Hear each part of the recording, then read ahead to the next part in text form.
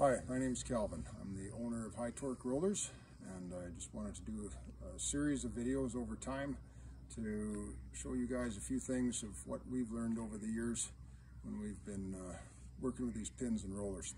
So today I'd just like to show you, we talk about the pin fit a lot on our rollers and the precision fit, and that's a good thing about 99.9% of the times. Occasionally there'll be a pin that has too thick of a coating on it, and I'm just going to show you what to do if you run into that. I've had different guys tell me that they've fixed the problem. I don't know if that meant running a 3/8 inch bit through our rollers. I sure hope not, but this is the way we fix the problem if we run into a pin that's a little bit too large for the bore.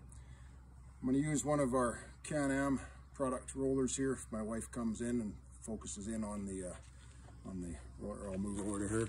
There we go. It's one of our new Can-Am product rollers, high temp, and I've just got a new pin there with the coating on it. You see that coating will vary from a 1/2 thou thick to 2.5 thou thick, so that's in order to keep a good fit on the bore. I've got to build them so that the occasional one will be too tight.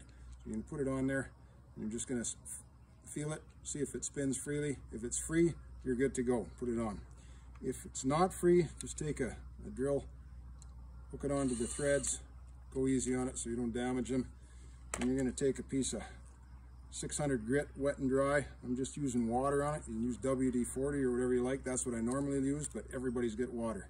So put a piece of 600 grit paper there and just spin it up, polish it. Then you're going to check and see if it fits again. Don't take the coating off if you don't have to, and I don't think you're ever going to have to do that. The pin, we used to have it taken right down to shiny steel, but I think that coating is probably a good idea. It's got anti-corrosive properties, so leave it on there if you can. Just keep wearing away at it until it fits onto your roller.